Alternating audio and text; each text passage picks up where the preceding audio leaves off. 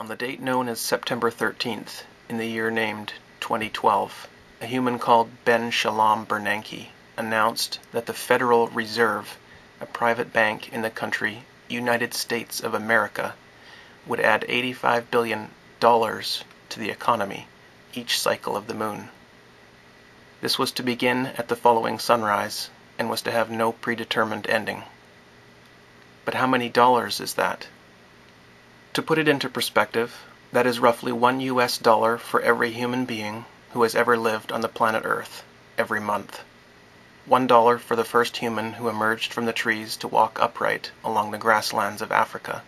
$1 for you, $1 for me, $1 for Lady Gaga, $1 for the ancient person who invented the wheel, $1 for the neighbor's baby, $1 for Jesus, and $1 for Shakespeare.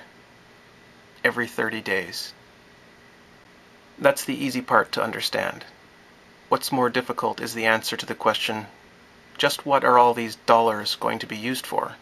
And how do they help the humans living on planet Earth? For more information about the magnitude of large numbers, please follow the link below to my video called Say Hello to Quadrillion.